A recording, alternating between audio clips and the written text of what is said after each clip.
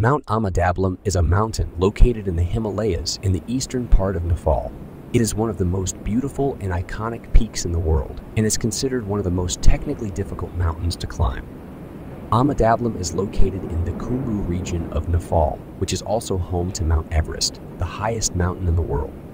The mountain's name, Ama Dablam, means mother's necklace in the local Sherpa language, which refers to the long ridges on either side of the peak that look like the arms of a mother embracing her child.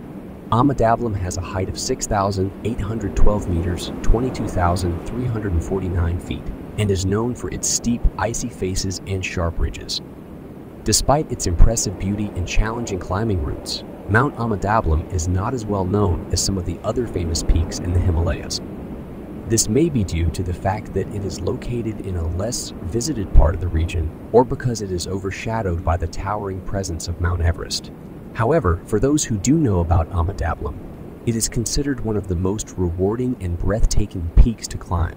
The Mount Ama Dablam Disaster refers to a tragic incident that occurred on 13 November 2006 when a massive serac, a block of glacial ice, broke off from the southwest ridge of Mount Ama Dablam, a 6,812-meter peak located in the Himalayas of Nepal.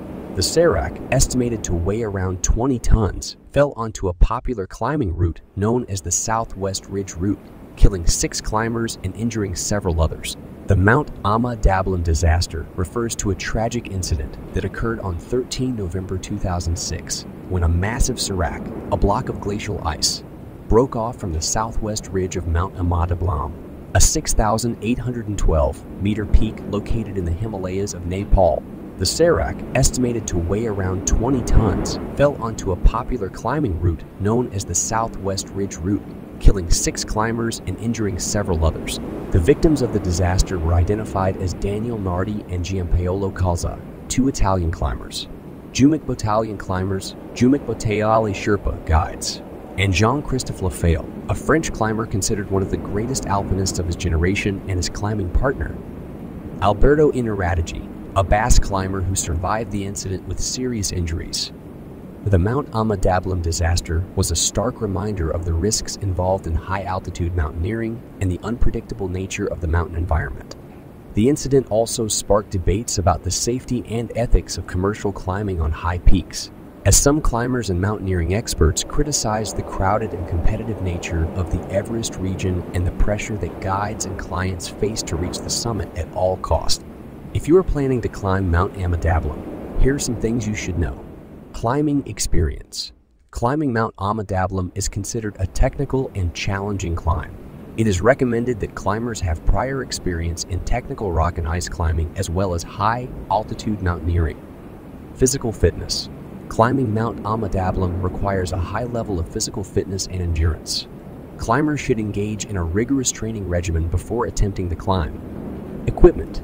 You will need specialized climbing equipment for the ascent of Mount Ama Dablam, including ice axes, crampons, ropes, harnesses, carabiners, and helmets.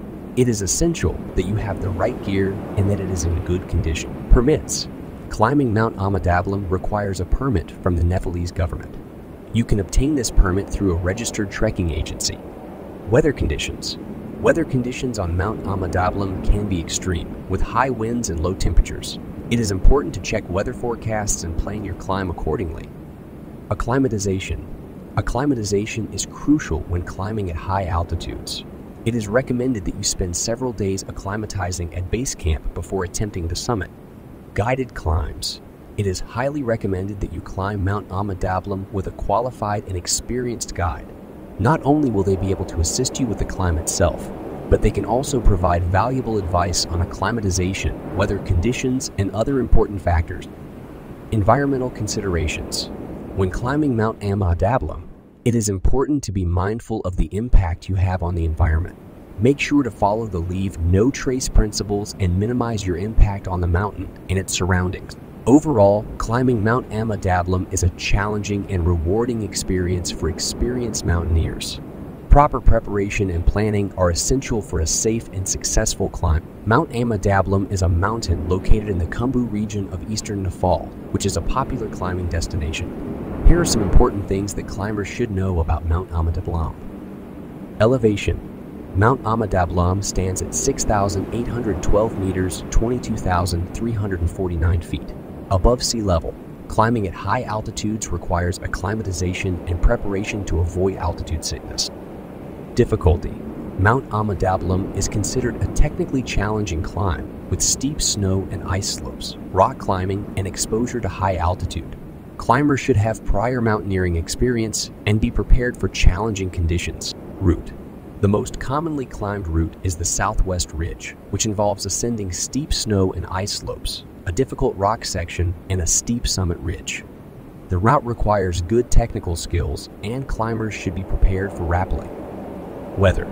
The weather in the Himalayas can be unpredictable, and climbers should be prepared for extreme cold, high winds, and snowfall. The climbing season for Mount Ama Dablam is typically from October to November and from April to May, which are the periods with the most stable weather conditions. Permits. Climbing Mount Ama Dablam requires a permit from the Nepal Mountaineering Association, NEM, and climbers must also obtain a climbing permit from the government of Nepal. Climbers should follow all rules and regulations related to climbing in the region. Sherpa support. Many climbers hire Sherpas as guides and support staff to assist with the climb. Sherpas are experienced climbers who can provide guidance on the route, set up camp, and carry equipment. Environmental impact. Climbers should be mindful of their environmental impact and follow leave no trace principles. This includes properly disposing of waste, avoiding damage to vegetation and wildlife, and respecting local culture and customs.